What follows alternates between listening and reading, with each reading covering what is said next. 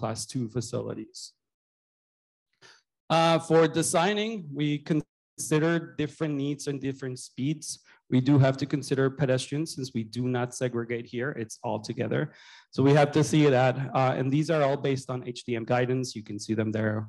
We can also share our presentation, and in our report, we'll put it all together out there. But for the most part, we're focusing on the bottom side, on the bottom users to move them a little bit faster.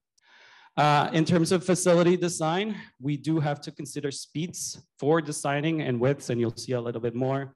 The guidance that was provided kind of at this 10,000 foot level is a separated facility for 25 miles an hour, no more than that. And then shared facility with pedestrians, a 20 mile per hour. Facility design, the widths, the wider, the better. That's usually the case for any facility that includes bicyclists.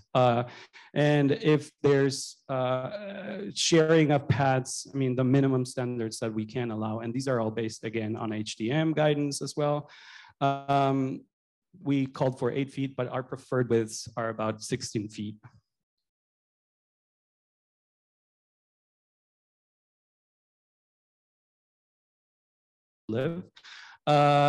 It's the grading of these, as with anything, and this is something that has to be considered here in the States because of gradings. So the maximum grading allowable is 5%, but it's on sustained grades, it's limited to 2%, just to make it easier and much more comfortable for the user to go through. This one in particular, this bike highway actually connects over downtown, which is literally at the end of the picture, to the airport in Bogota. In terms of materials on surface, the smoother, the better. Mostly we call for concrete and better surfaces with less inconsistencies. That way, again, less friction and more easier to go through. You can see here that there is a separated facility for each of the users. That said, these are slower routes that do intend for a little bit of mixing. We also call for additional wayfinding and identification. That's one of the biggest, and I should stress biggest things that bike highways look for coherency, so that everything's all together, so that people know where to go and how they're going. And then this is brand new. Some users have already seen this. We're still working on this project. These are some illustrative concepts that we have developed. These are indistinct, even though some folks may actually know where this is. We've come out with some concepts on elevated bikeways. There have been a few different ones that have been considered here, connecting over to facilities and providing facilities and comfortable crossings for users. Connections to transit also, and larger and longer trails as well. We do want to increase the connectivity to transit and, of course, make facilities safer to cross over crossings. We wanted to try a little bit cookie. I know in the US, we don't usually have middle lining facilities, but we wanted to try something better to help users cross interchanges or really big highways, and this is one of them.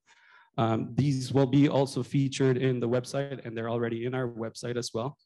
And this is in the rural setting, connecting two different shared use paths and facilities. Of course, there has to be a separation with the roadway, 5 foot minimum, Caltrans standards that we want to include. We also looked at potentially improving crossings. So every single crossing that you've seen has been protected or separated as well. We have also been looking at under crossings on different roadways and different highways. And again, you'll see these in the survey. You'll get a link, so please take a note of the link. But we wanted to make it easier. Again, less friction between users and less friction between pathways. So of course, we use the undercrossing. Unfortunately, in the US, we've not been focusing too much on the undercrossing. So we opened up the crossing. We included increased lighting and increased facilities and making it a little bit more amenable for users, as well as to connect to different facilities. This one is with transit. We wanted to kind of highlight bus islands. Yes, Many of these are class 4s or class 1s. You'll see that. There are places where they'll have to be class 3s and they'll mix with class 2s. So we wanted to highlight that interaction between different facilities. This is the website that I was telling you about. We do have a survey, so everybody here should take a survey. Please, please, please, please, please. We do want to hear from you. It's bit.ly dash, or no, not dash. What is that? Slash? There you go. Thank you, tech people. D4 Bike Highway 2. So that's a survey. Either way, you can always check out the website. It'll link to the website. It is Bike Highway Study on Caltrans Bay Area. And that is my presentation for now. I'm gonna cede it over to Sergio. Oh, here you go. Sorry. No worries. So Sergio, before we dive into your presentation and as it gets pulled up, just a quick question, because I know you're going to talk a little bit about funding, so to just sort of set you up for that. One of the potential avenues of funding that a lot of people are really interested in is quick builds, because they're fast, they're relatively low cost. So how does the quick build compare, and why pick a major project like a bike highway versus a quick build? So I guess there's a lot of ways to answer that question. I think the idea of a bike highway is you want to create a facility that stretches for a long distance that probably crosses jurisdictional boundaries. So we can use a state highway as an example corridor where it does connect to different communities. So it could be a good spot to co-locate a bike highway. However that's built, whether it's through a quick build method or through concrete, I think there's still some flexibility in that, as long as we're meeting the objectives of a bike highway, of meeting that long distance travel need and the continuity. I think those are the key factors. So I think with our study, we're not really preferencing quick build versus a more permanent solution. It could be a phasing strategy, perhaps, like if you start with a quick build, and then once maybe there's future programs that can help support funding a full build out of the bike highway. That could be a potential strategy. And we can talk about that more with some of the examples that we bring up. Great, let's dive in. Great, thanks. So hi everyone, I'm Sergio Ruiz. I'm the Complete Streets Coordinator for Caltrans District 4. Why is Caltrans interested in bike highways? That's what I'm hoping to answer with my presentation, and to provide a little more background of our study that Mauricio talked about. I don't know if any of you were able to join the panel this morning on state leadership in complete streets, but there was a really great overview of our new and redefined priorities in the state, particularly around multimodal networks, shifting the mode to address climate change, and addressing equity. And all of those point to the idea of supporting these larger networks for biking that would really help shift the needle in a lot of these priorities that we've set for ourselves. We're also aligning our investment priorities to align with these goals. And so we feel like bike highways are a really good opportunity to kind of include bicycle travel and not just transit, express lanes, things that we've been investing in over the past few years. So I think there's a lot of opportunity out there.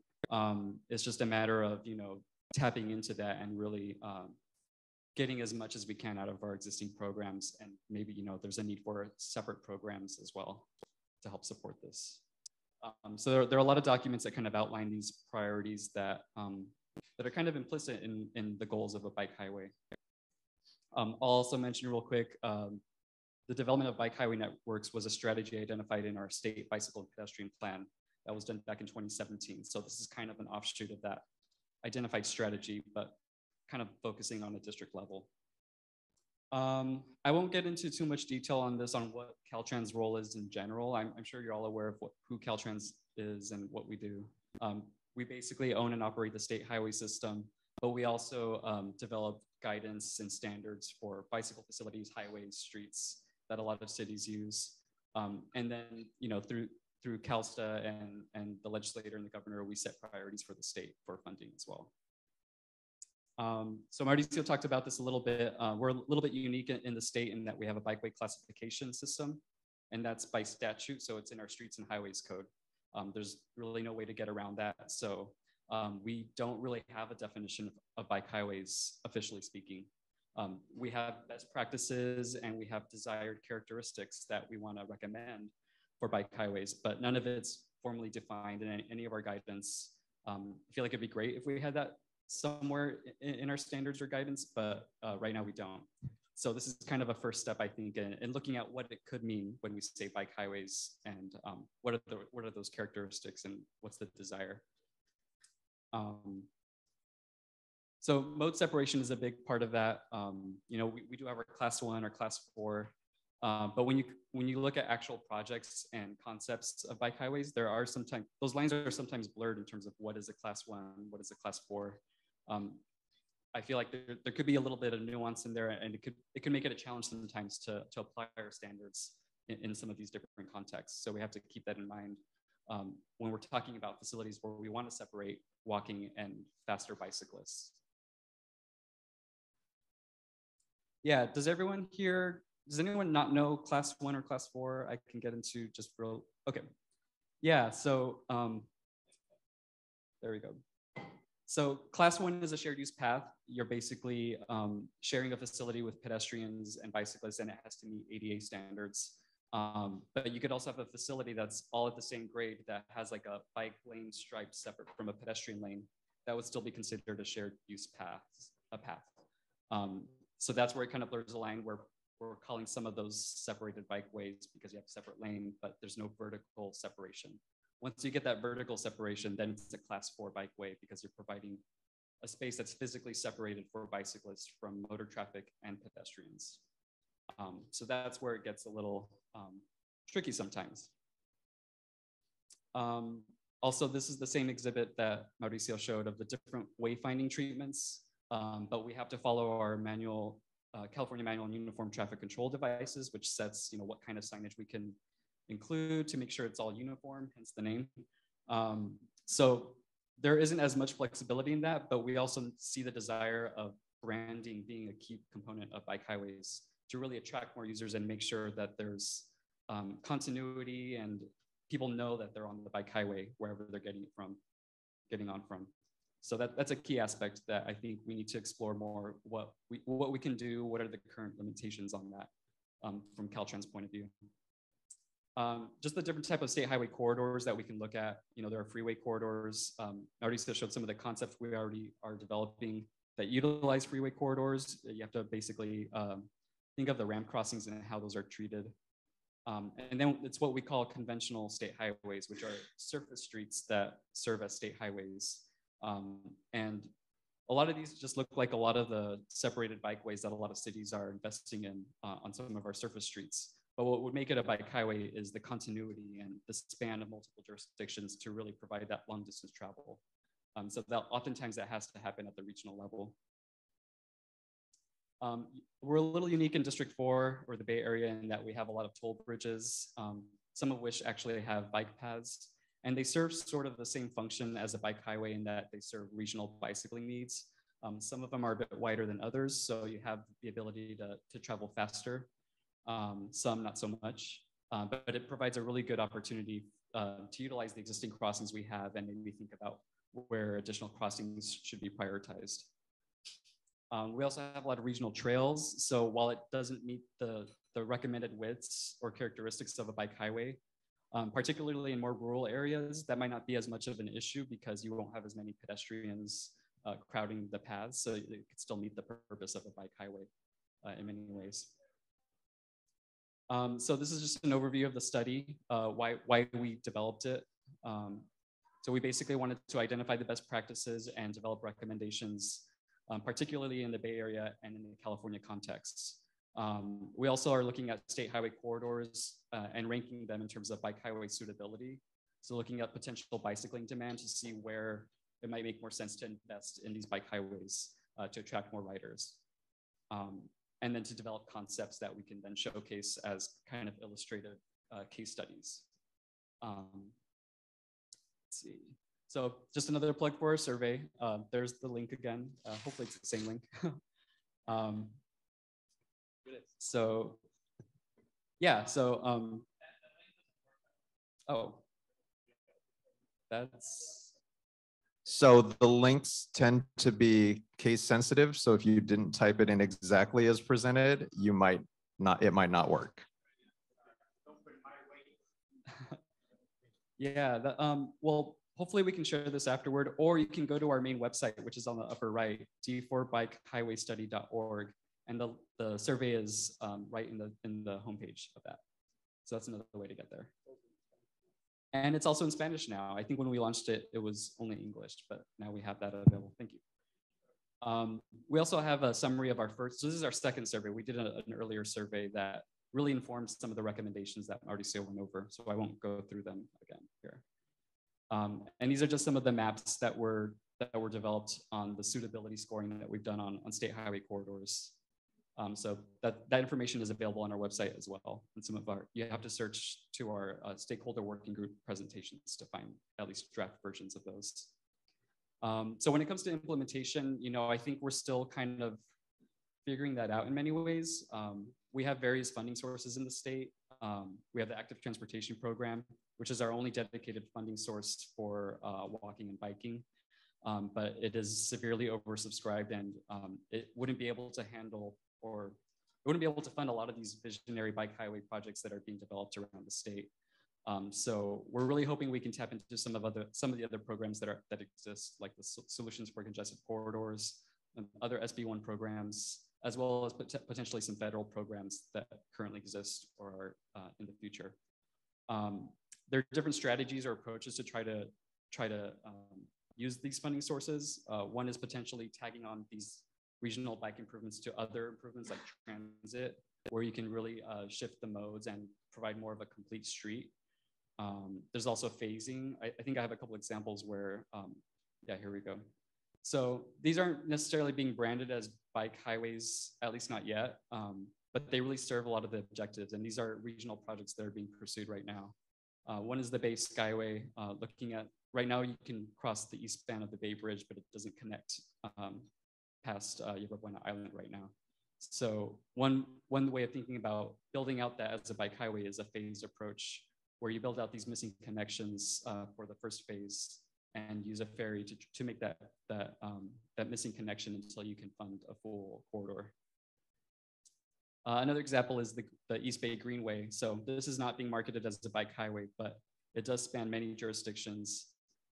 There is a phase 1 strategy looking at state highway corridors to develop class 4 bikeways, but also include some transit improvements as well to make it more of a complete corridor.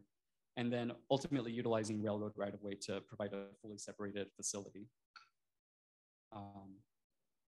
So those are the examples, and I'm happy to discuss in Q&A any other details of our study. So with that. Great, thank you, Sergio.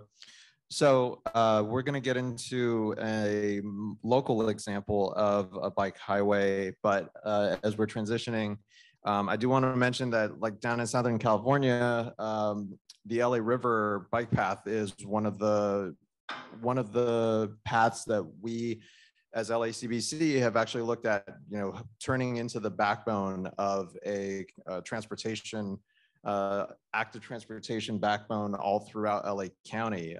In theory, once it's fully connected, it would allow people to ride 51 miles from the headwaters of the LA River all the way down to the port of Long Beach. Right now, there's an 8-mile section of it that is missing. As a funding source, the Metro and the County of Los Angeles actually passed a tax measure in order specifically to help provide additional funding, including funding for that project to close that 8-mile gap. And so projects like that allow people to smoothly ride from, covering these long distances are exactly what we're talking about here. And so Lauren is going to talk to us a little bit more about the Central Bikeway study that she's been working on. Great, thank you so much. It's great to see so many people interested in this topic. So I'm going to be talking about the Central Bikeway study, which is VTA's first feasibility study for a bike superhighway. VTA is the agency I work for. We are the transit agency and the congestion management agency for Santa Clara County. The work that we did is, I want to acknowledge our agency partners. This is a multi-jurisdictional project. It's being led by us, but we've had a lot of support and effort from the other cities and Caltrans. It's also funded by a Caltrans Sustainable Communities Planning Grant. I also want to acknowledge our CBO partners. This is the first time VTA has hired CBOs as part of a project, and we learned a tremendous amount about how to do it and how to do it well and things we could improve.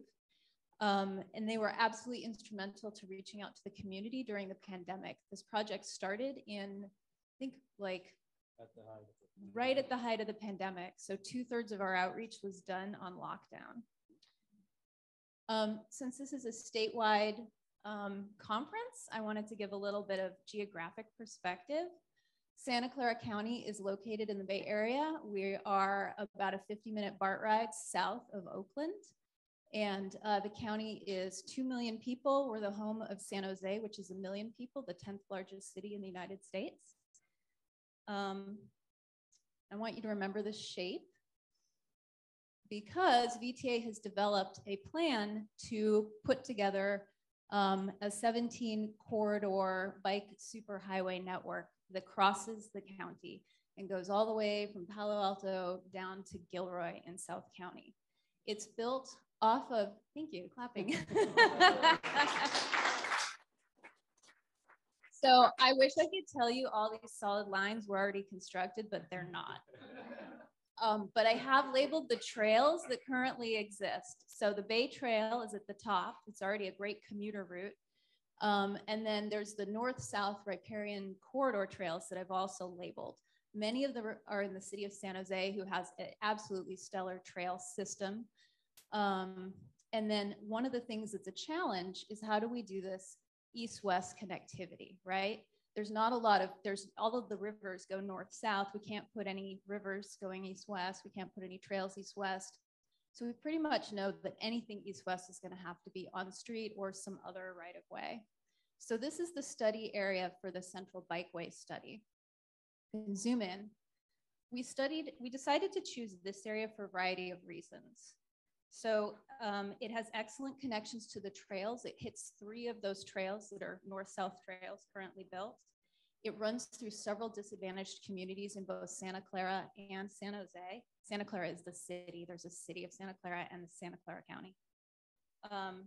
It also connects to a lot of transit. And as the transit agency, we were really interested in this.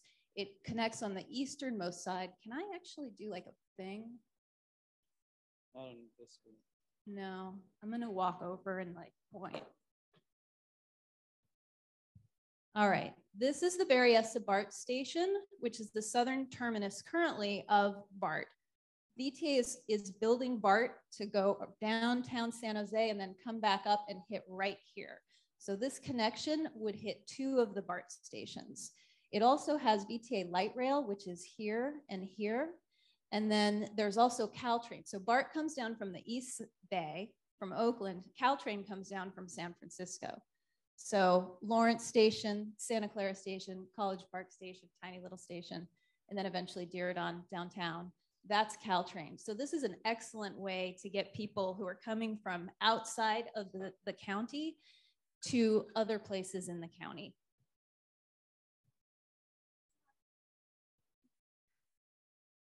So I know we heard a bit from Sergio and Mauricio about what makes a bike superhighway, and we also have some tenets here. They are direct, they're accessible, and by that I mean they take you where you want to go, because we don't think it's beneficial to build a bike superhighway that no one's going to actually ride on. They're dedicated, meaning bicyclists should have their own space, separate from pedestrians, separate from drivers. They're efficient. And you notice we don't say fast. They're efficient. You have reduced delay. And one thing that we think should really, they should be attractive. They should be a pleasure to ride on. They should feel like better than, you know, a standard bike lane, better than a standard separated bikeway. So the study itself, it was about a 2-year study. We wrapped it up in February. So the full final recommendation is online right now. We're going to our board of directors in June to get it approved. It evaluated 3 alignments within that study area against the scoring criteria that you see listed here on the slide. Any one of the alignments could be designed and built out as a bike superhighway. So physically it could meet the criteria, but we wanted to figure out what alignment would best meet the criteria. We developed the criteria in collaboration with the community, and I'll talk a little bit about the outreach in a minute. So for example, we asked people where they would like to bike to and asked them to put dots on a map. And we also asked people what lines, like if they could draw the bike superhighway, where would they want it to go? And we use that information to actually weight and score some of the criteria here. So the where do you want to bike to, that played into the access score. So an alignment that provided better low stress access to the destinations people were trying to get to scored higher than one that had not as good access. So the outreach. So we were able to do one in-person outreach event, and it was amazing. The last in-person like big round of outreach was this fall, and the pandemic restrictions had lifted, and San Jose had their giant open streets event, Viva Calle San Jose, which regularly gets like what, 20, 30,000 people. And we were able to put together a pop-up example of what the Central Bikeway could look like. Don't worry, Sergio, we're not gonna do Argyle bike lanes, but this is just to get people's attention, right? I don't think that would pass muster with Caltrans. So, but this was fabulous. We had the VTA bus out there to give people an idea of what a bus boarding island would look like, and asked people to give us some of their thoughts. Is this comfortable? Do you like it? We got great input and feedback and quotes, but I want to talk more about the other outreach that we did. So we did 3 rounds of outreach. Our CBO partners, the Meta LLC and Guadalupe River Conservancy and the Silicon Valley Bicycle Coalition, did a lot of work during this time. I got a woo-woo for SVVC. So the partners distributed project information in person during the pandemic. They were really instrumental in getting feedback from communities of color and women. And they also did other things like participating in one-on-one calls with other community groups and other CBOs, and going to other local groups to inform the community about the project and listen and hear about what they said. We also held, I guess, what you would call your standard public meeting. We did 3 of them on Zoom. We got 131 people who attended those, all told, those 3 meetings.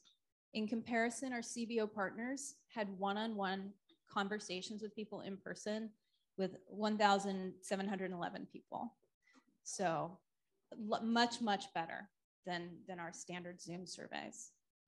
In terms of key successes, Meta and Guadalupe River Conservancy handed out over 400 flyers during the pandemic to point people to our meetings, and also to point people to the online survey. We had them help people fill out the online survey. Meta actually distributed flyers in person at diaper and food distribution sites during the pandemic, meeting people where they were and having conversations with people to help them, talk to them about how to make it relevant to their lives, right? They had to really think about, how can I make this relevant to this person in front of me? So we also were tracking the demographics of who was submitting surveys as it was happening. And it would take the CBOs a little bit of time to ramp up and get their work going. And so we would have kind of like a pre, and then as soon as they started doing their work, we could see that the demographics started shifting and started shifting more closely to align with the demographics of the community. All right.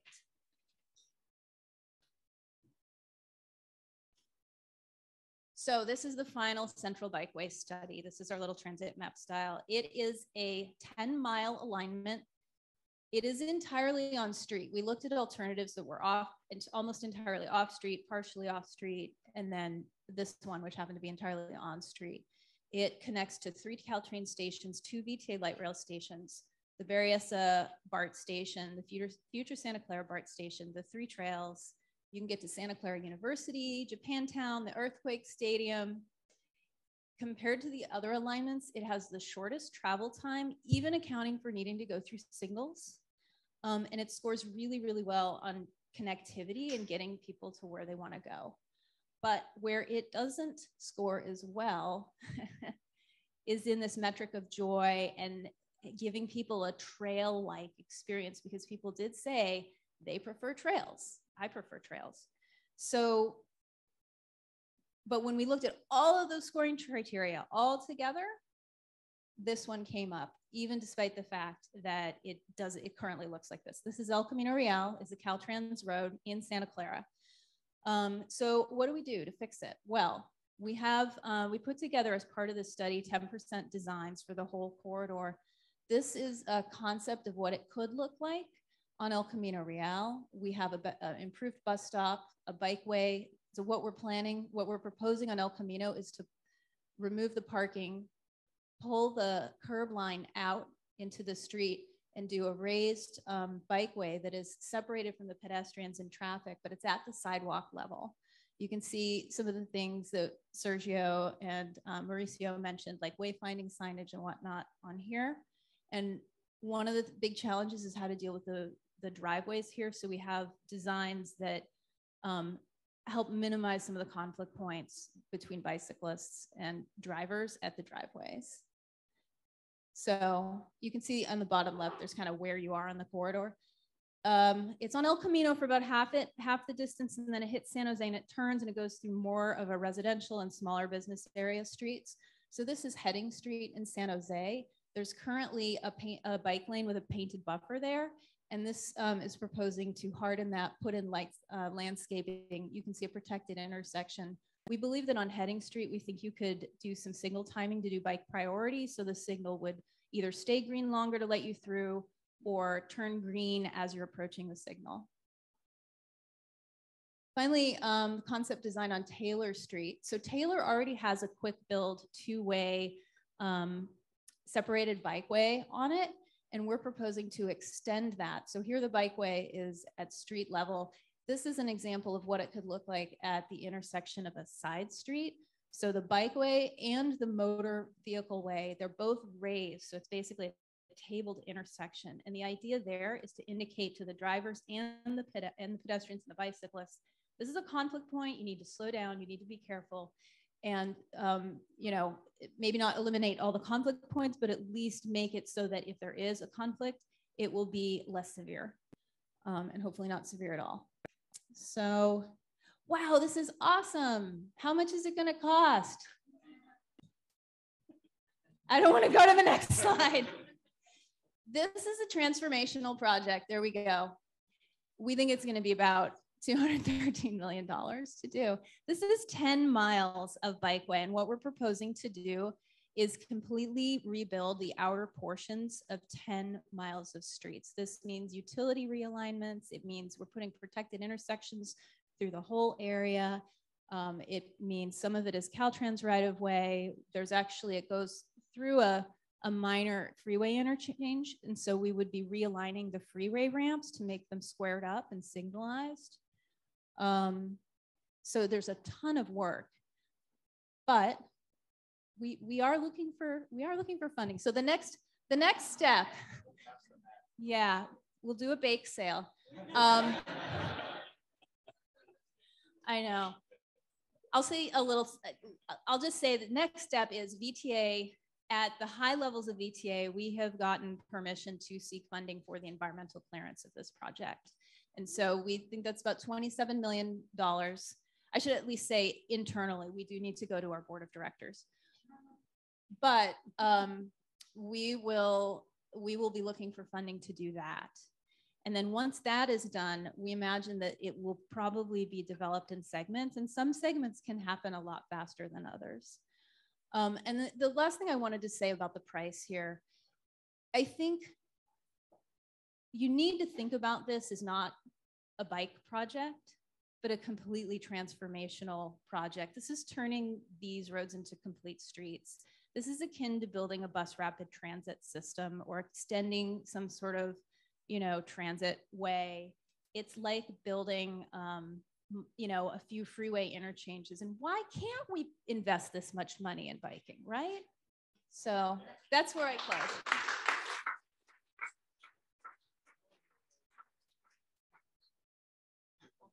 Great.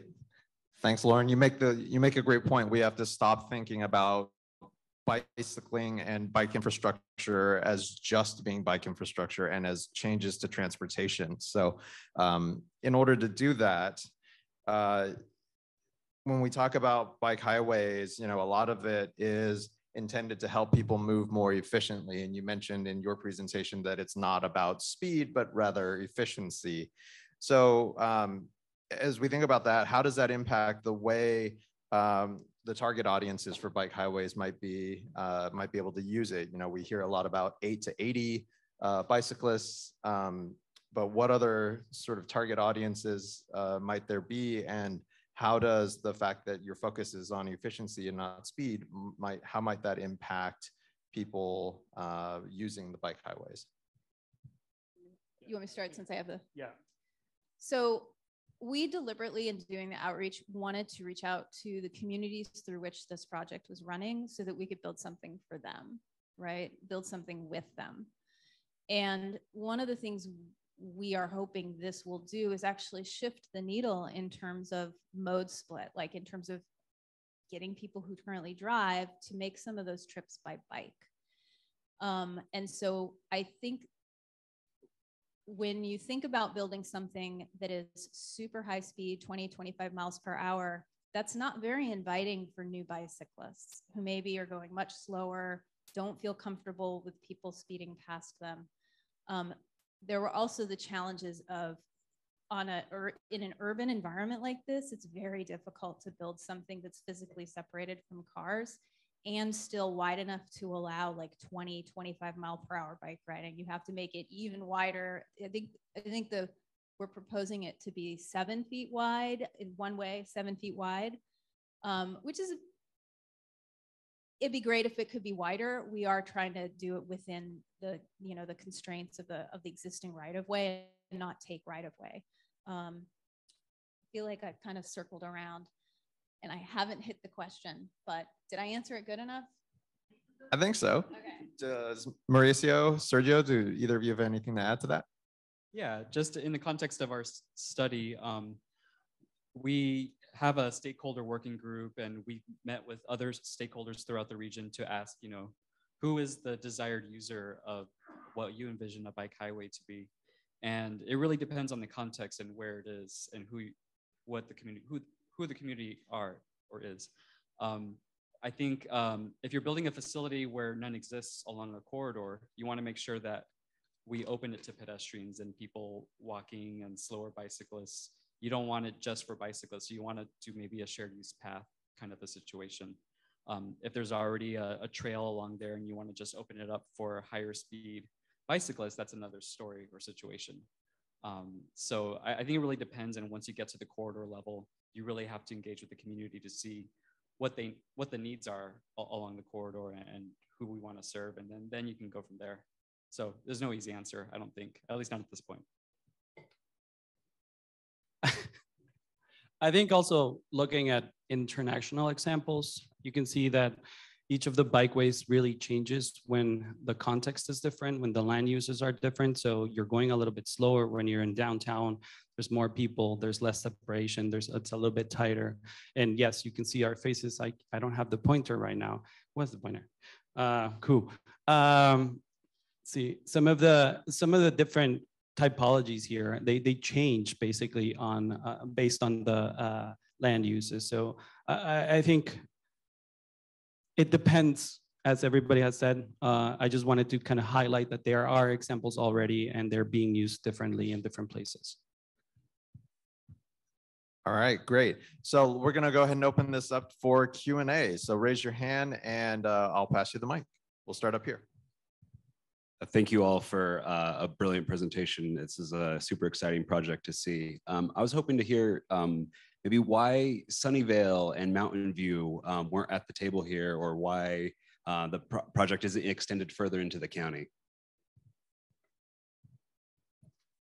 So to give everyone context, if you don't know Santa Clara County, El Camino Real goes all the way from San Jose all the way up to San Francisco. The next city in Santa Clara County after Santa Clara is Sunnyvale, and then Mountain View, and then Palo Alto. So when we were actually going for the Caltrans planning grant to do the study, I originally reached out to all of those cities to see if they wanted to be involved. Sunnyvale was in the middle of developing their active transportation plan, and they were like, we can't do it right now because we're in the middle of this big planning effort and we don't even know what we would want to do on El Camino. So they declined. And then I found out that separately, Palo Alto, Mountain View, Palo Alto, and other cities to the north were going for the same planning grant to do basically the same thing. So unfortunately, they didn't get the grant and we did, even though we both submitted letters of support. That said, there are efforts in all of those cities looking at putting, at the very least, a protected bikeway on El Camino, or I should say at the very least, bike lanes on El Camino. So Sunnyvale has a very small section of bike lanes currently. Mountain View, and you might be able to talk a little bit more about Mountain View. Mountain View is working with Caltrans to actually install separated bikeways with the next repaving. Do you want to? Yeah, just real quick. I think El Camino is kind of a unique situation, but I'm sure there are other examples in the state where it's a state highway that crosses a lot of jurisdictions. They each have their own time frame in terms of the planning and specific plans and whatever else ends up informing what they want to see on a state highway corridor such as that. So I think there's still a need for like a regional planning approach along there that hasn't happened yet. It could be at the county level, it could be at the Caltrans district level. I think we're still kind of struggling with that, but I think we're at a point where enough of the jurisdictions are getting that support, and I think Mountain View is a good example where they're going to be next in line and actually getting separated bikeways.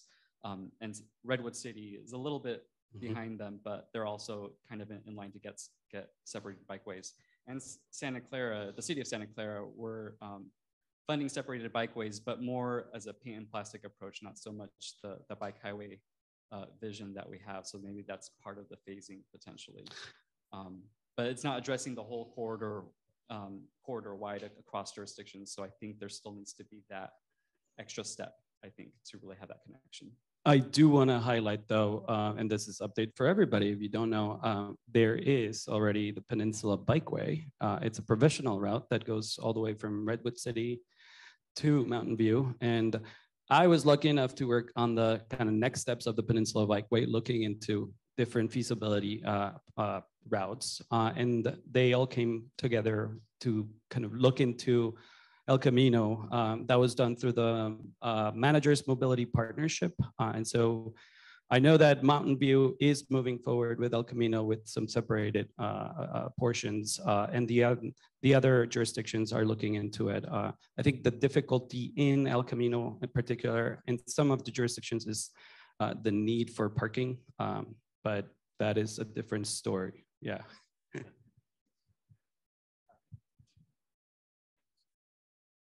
Yeah, hi, just recently, I loved a lot of what I saw. Certainly, this is really exciting. The class 4 bothered me a little bit because I've never been on a class 4 that I felt comfortable over 15 miles an hour or so. But if those are rural urban areas, that would be, maybe understood. But in Encinitas, North County, San Diego, they recently put in a class 4 along a long stretch of the PCH, and the club cyclists, they hated it. They didn't want to be there at all. Because you do have people walking, you have people slower, and they're going 24, 26 miles an hour. So they got the city to put in sharrows, and bikes may use full lane for that right travel lane. So there is a way. And in California, there is no mandatory use of class 4, which is why they shouldn't be called bike lanes, because class 2, there is a mandatory law, although there are many exceptions to that. So by calling them separated bike lanes, it should be bikeway. But anyway, so anybody can use the travel lane next to a class 4, but it would be in places where you want the higher speed cyclists, and e-bikes at 25. That may be something that you could add, particularly in what you're planning to do there. And that doesn't cost virtually anything to add. It's just signs.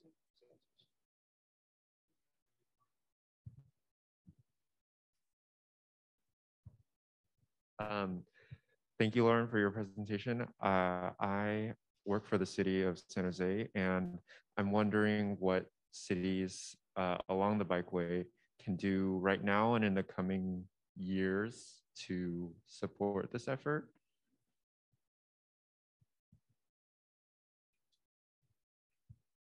Thank you. I think what I would like to see cities do, particularly San Jose has a, I mean, you know this, San Jose has a fabulous integration of their pavement management and their bike plan. And so if anyone here wants to know how to do it, talk to people in the city of San Jose, because they are putting in many, many miles of bike lanes with repaving. And it's not actually as easy as you might think it would be. It takes a lot of advanced planning. So I would actually like to see cities, whenever they're making changes to the street, being consistent with the planning efforts that they have and consistent with the central bikeway. Sometimes that's hard if you're only doing a small segment. You can't put a separated bikeway. You could maybe do it in one block, but it's not ideal. The other thing is, if you have redevelopment happening, make sure as a condition of redevelopment that development puts in, or at least reserves the space for the bikeway. That's really important, because you don't want a new thing built and then you lost your opportunity. Those are my two main thoughts. Also, let your elected officials, I mean, I guess city staff don't do this, but let the elected officials know about great projects that you like, that you want to see move forward, because that helps get things going. I would just add, and this I tell to every single one of my clients, act locally, but think regionally. And that is one of the biggest problems that we have here in the Bay Area, is that we act very much locally, and unfortunately our plans don't take us to the region. Thank you to the folks that have started thinking about the region. But yeah, just because a jurisdiction ends here, the way that we as bicyclists go from one place to another doesn't just end there. So act locally and think regionally as well. I see a challenge and an opportunity that are the same thing. And I want to thank you, Lauren, for touching on the joy and the attractiveness. And along with that is climate and not siloing functions. And so the opportunity for stormwater capture, shade, I'm doing consulting work for LA County. The Chief Sustainability Office did a climate vulnerability assessment that really focused on heat.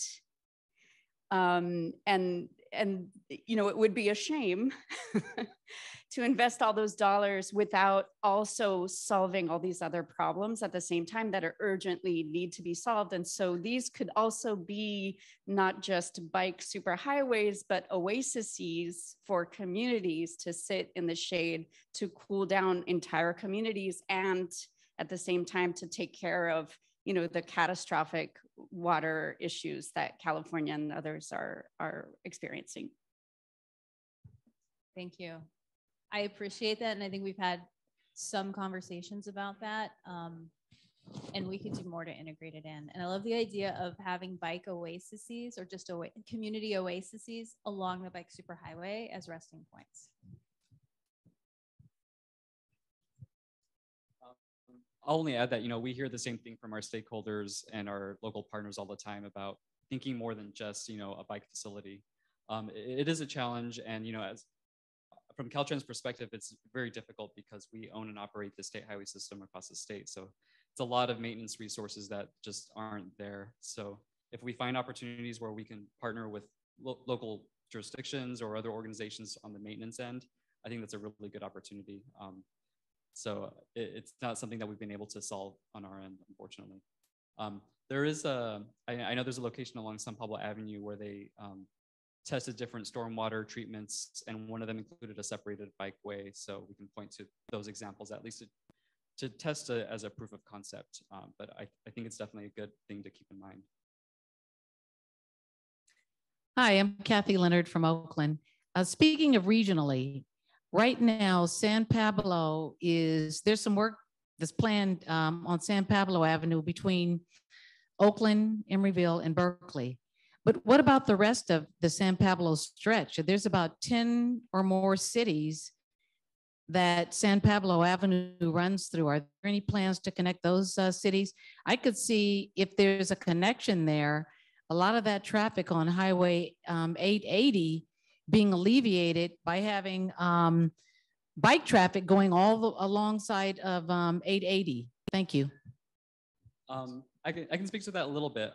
There is an effort that was sponsored by Alameda CTC that looked at both counties because it does span Alameda County and then Contra Costa County as well.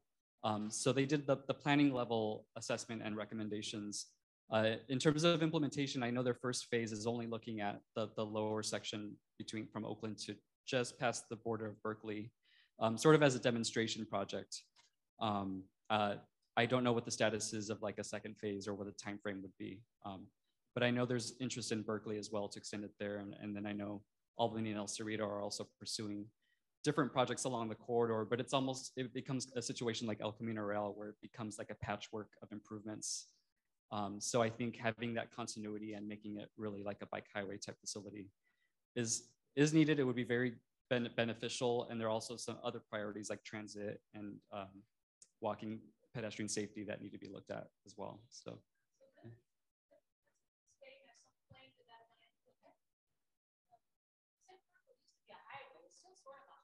So does the state have some claim to where they could actually do something regionally?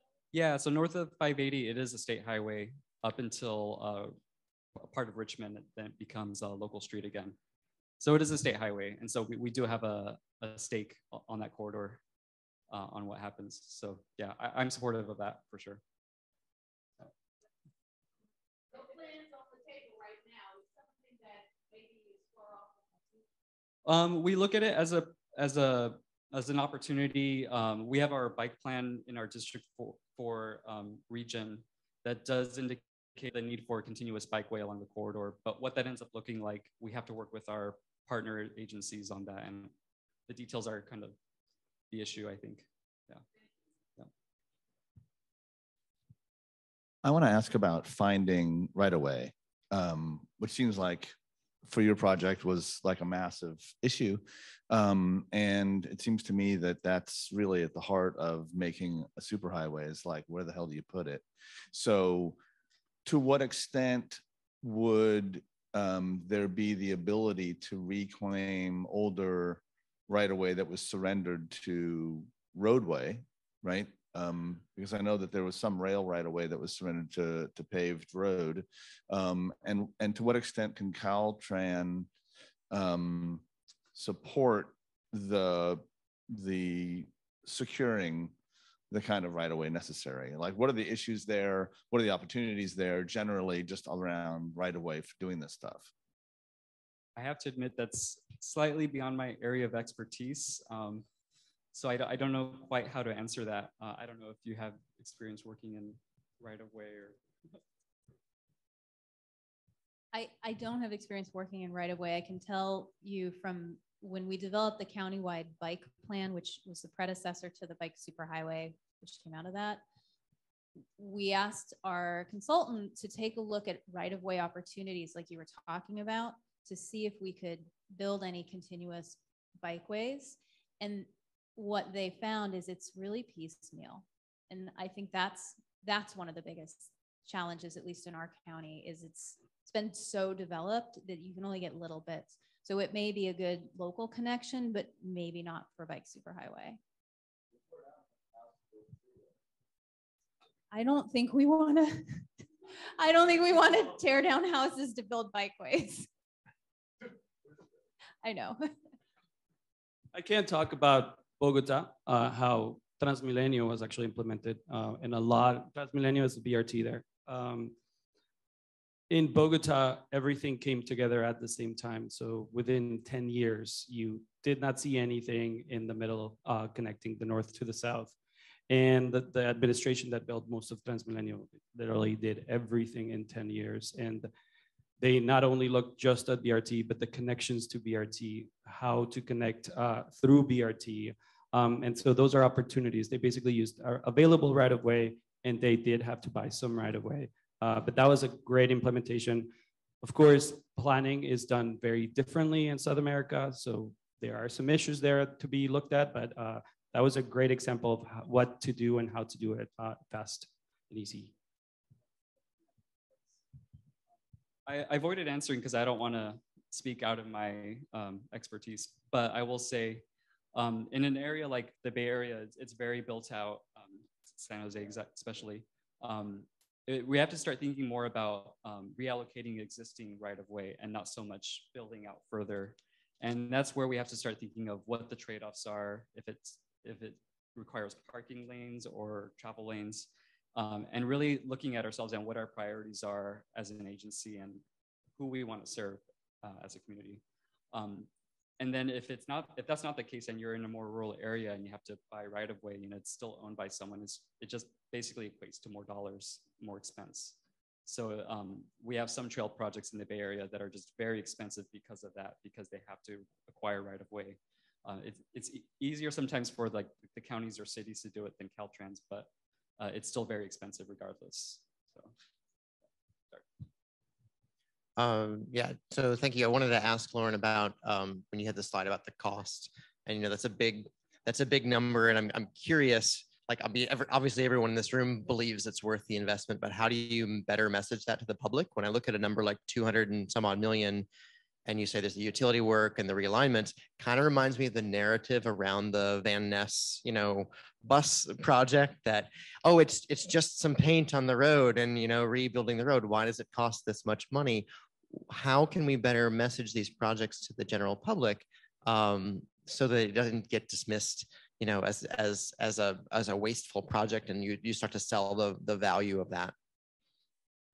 So maybe I flip that around and ask the audience, who has a lot of bike advocates who are really skilled at messaging things like this. So I am not an expert in messaging. One of my initial thoughts is we would have to talk about it less as a bike project and more as a transformation of the street. It's a complete street for everyone. It's going to improve conditions for pedestrians. It's going to improve conditions for bicyclists. It'll improve conditions for people who use transit. And it won't really disrupt people who drive. We're actually not taking a travel lane. We're taking some parking, but we're not taking a travel lane, at least in this current design. But I would want to flip that around and ask the advocates what they thought, like what's the best messaging strategy for that? Do we want to try and get some answers? Because we're a little low on time. Or you can talk to me afterwards.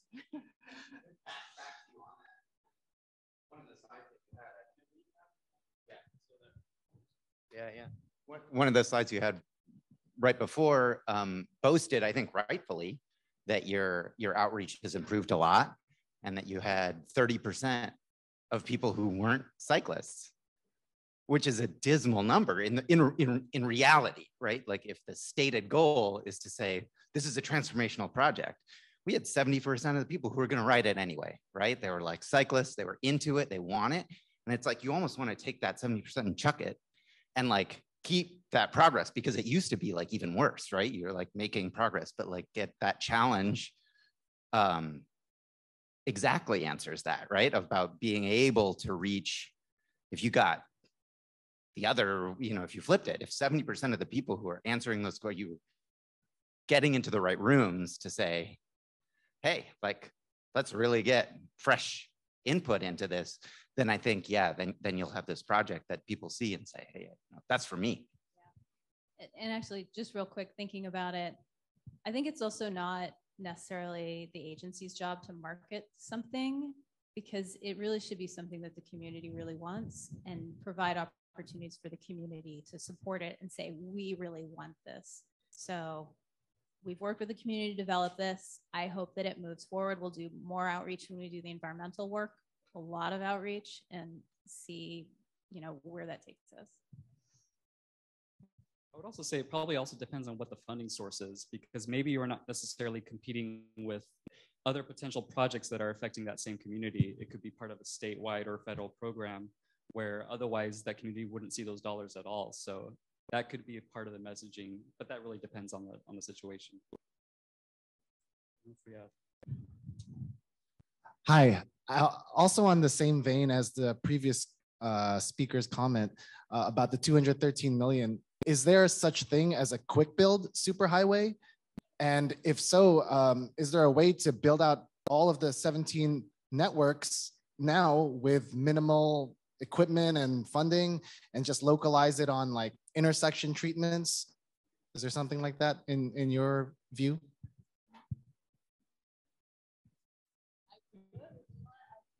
That's an interesting idea, and maybe we should think about it. I think at least on El Camino, I think putting down a paint and plastic physically protected bikeway is going to be okay, but definitely not a bike superhighway. You really need to do the protected intersections. You really, I think having a sidewalk level bikeway just improves the comfort and the safety so much more than what you could do in quick build. You could do on the other section of you know, Heading Street and Taylor, you probably could do a decent job with quick build. So I think it's dependent on where it is. There's also areas on that map that are trails, so you can't do quick build trails, but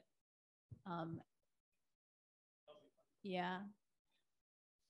I think I'll look at it and see if there's opportunities. Thanks for that idea. Yeah. All right, this will be our last question. Thank you, speakers. So my question is, we've been talking a lot about bike highways being a regional treatment, which totally makes sense. But my question for you is, do you think there's a space for them to be implemented by cities as a part of their bike plans or active transportation plans, specifically large, geographically spread out cities like, you know, California has a ton, Fresno, San Jose, San Diego.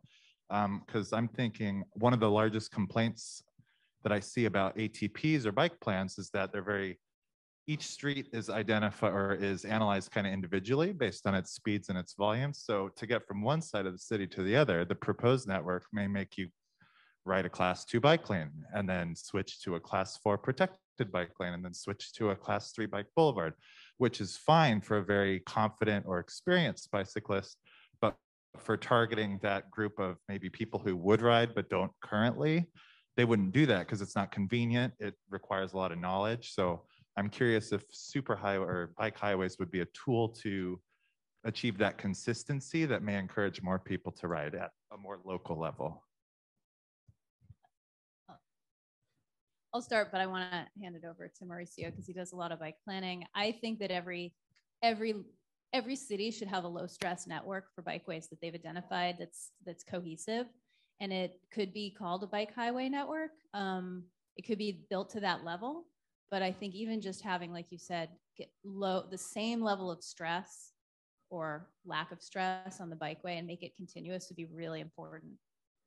Yeah, I think there's already some examples. First of all, the answer is yes, period. And there are some examples, particularly in the peninsula, and the peninsula includes, you know, San Francisco going down. Mountain View is moving forward with that type of protected facility that connects over to the next step, which would be, that's Palo Alto. Then what is that, Menlo Park, and then Atherton. They're all kind of working together. It really does take a lot of regional planning, but every city is implementing it the same way, or that's the hope. So yeah, there are some really good examples, and the answer is yes, that they can do that. All right. Well, let's give a round of applause to our speakers.